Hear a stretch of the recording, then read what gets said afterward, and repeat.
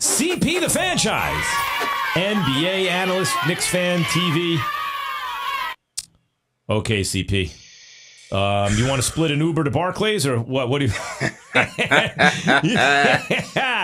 Win or lose, Max, I'm always here, always representing the orange and blue, never running from the smoke. Never running from the smoke. So that means lose. If it's win or lose, you're always there and you're a Knicks fan. It means lose. Lose or lose. Lose, I'm always here. Just say lose. 4-1. We lost to a better team in the Hawks. Coach team and Nate McMillan. Congratulations to him. Contract extension on the way. Trae Young was absolutely fantastic. 29-10 in this series. We had no answer for him. You know, he was a triple threat from the floater to kicking it out to his three-point shooters, the lob to Capella. We just had no answers. Defensively, they were able to take away our guy, who was Julius Randle. And the Knicks had to settle for too many isolation plays. We didn't get enough ball movement going. Couldn't hit our open shots. And there was no consistent help from our supporting cast. And just all in all, you know, I just thought the Hawks were a better team in this series. They were, and the Knicks are. Here's the problem I have, CP, with Knicks fans, and I used to be one. Is it's a successful season because we showed Julius Randle even said it. He's miscast as a number one option. He's a solid number two option, but if you're a really good team, he's good as a number three option, right? So I get it, and he's right. They played with in a way that New York can be proud of, the style of play. But this is my point. Knicks fans have been so desensitized to sucking for so long. I'm in my 48th year. They still haven't won a championship. That moral victories are now, hey, at least we didn't roll over, even in a gentleman's sweep. At least we played hard. So now, CP, the Knicks are up to this point. Like, the Nets showed a healthy culture. They weren't in New York for 48 years. They showed up a couple years later. Okay, this is a good place to play. It's easy to sell New York. KD, Kyrie, and James Harden, right?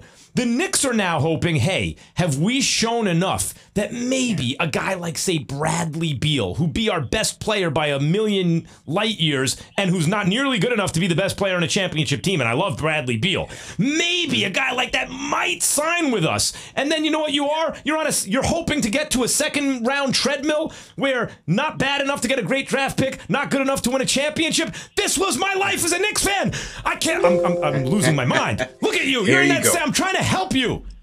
No, you can't help me because there's nothing in Brooklyn for me. And this is you moving the goalpost as you always do every single show. Despite that, it is a successful season. You wanted Tom Thibodeau to come in here and lay the foundation and lay the culture down for years to come, and he's done that. Doubled their win total from last year. He's done that with David Fizdale's team. Yet Julius Randle, the most improved player. Okay? They have a young core, R.J. Barrett, Mitchell Robinson, Obi Toppin, Emmanuel Quickley. Now it's time to continue to build. Now they have 7 draft picks within the next first-round picks within the next 5 years. $60 million in cap space. It's not to say, the not going to come here next year. Let's be real. Kawhi Leonard's not coming here. They're not going to be able to trade for Dame. What they need to do is continue to build responsibly and using a prudent approach, a la the Utah Jazz. Build it as a small market team. Continue to draft well, and then when the opportunity presents itself to make a Nets move to trade some of your assets off and get a player that can help you get you over the hump, then you go for it. Franchise NBA analyst, KnicksFanTV on the Goodyear Hotline. CP's capable of much more, thankfully for him, than talking about the Knicks. But before we get off the subject, CP. Yeah. The Nets did that quick, fast, in a hurry. By the way, the last New York professional basketball team to win a championship was the Nets. Yeah. The last New York team, they were the New York Nets, 76. Dr. J, who's from here, who's from your neck of the woods, right? Dr. J, a New Yorker, born and bred, won for the New York Nets in the ABA, right? That happened. That's the last New York championship. Then the Nets went to Jersey, like the Giants and the Jets did, right? But then they came back to Brooklyn. A couple years later, after being in Brooklyn like that, they get KD, Kyrie, and James Harden. Now, here's the problem for you Knicks fans, okay? Knicks have no equity with fans. They were just the only game in town for decades and decades and decades. Lakers fans, 11 championships in the modern era. It's almost twice as much as the next best team. Lakers fans, Clippers can win a couple championships. It's never going to be a Clippers town. They can only hope to make a little inroads. But this town, CP, you're about to see that if the Nets get by the Bucks, New York's going to flip, CP.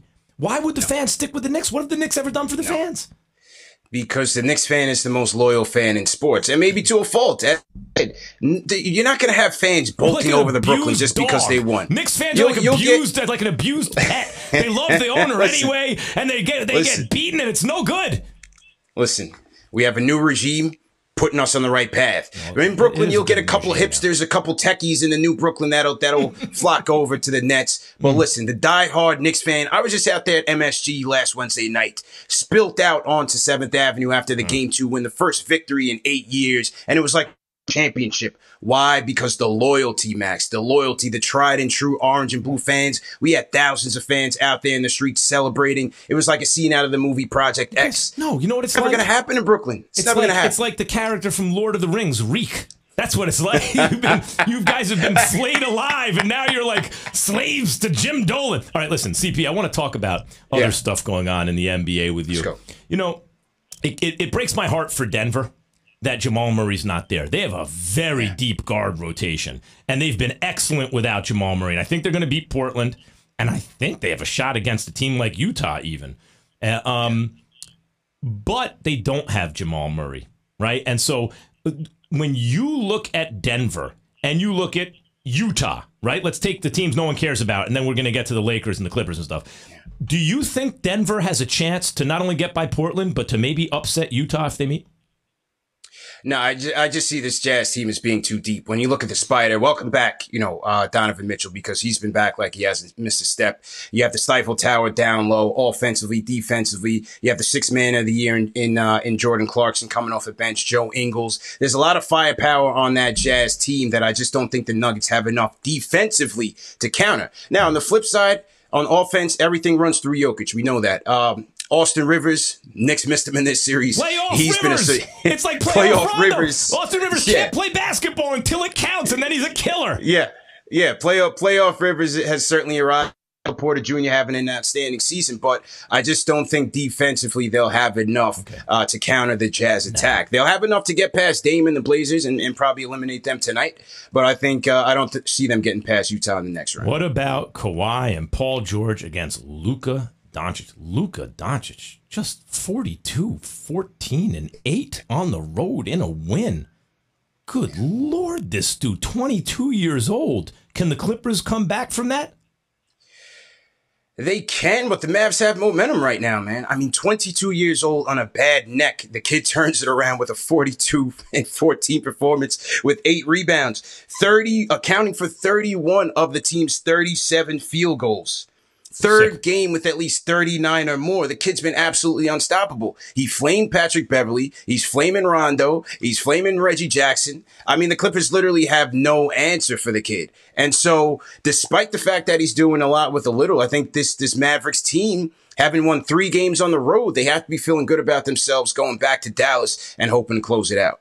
Do the Lakers, I was just talking about it, CP3, the people are like, you know why I didn't know about CP3's shoulder even that night? Because I didn't watch the second half of that travesty. I was watching Denver and Portland. Next morning, I find out from a producer of mine in the morning, like, you see what happened to CP3's shoulder? And I went and looked. I was like, oh my God, he's compromised. No one's really talking about it. Everyone's focused on AD. Doesn't that give the Lakers a chance to extend this series to 7 games, winning at home? What do you think of their chances? Well, what concerned me, Max, was that the Lakers just wasn't there, especially in game 5. Now, with AD, I don't think he's going to go. I'm no medical expert. I don't think he's going to go, and that's going to take a lot away from the Lakers, because now you're asking for LeBron James at 36 years old to put the team on his back, and not only that, create through dribble penetration and not just on the perimeter. You got absolutely nothing from Dennis Schroeder. Kuzma, who you're going to need to step up, has been inconsistent. They just have no answers offensively. They're shooting very poorly in this series. The Suns, on the other end, what surprised me in the Suns' 3 wins in this series is that they didn't shoot any greater than 35% from 3. And so they're getting a mixed bag of offense, obviously from Booker. Ayton's been dominant, but they're able to mix it up. Payne has been great off of the bench. They're able to attack the Lakers in the paint, and they're getting a lot of mid-range shots off. So I think Chris Paul will be a good decoy for them, but I still think the Suns will have enough to put the Lakers away tonight.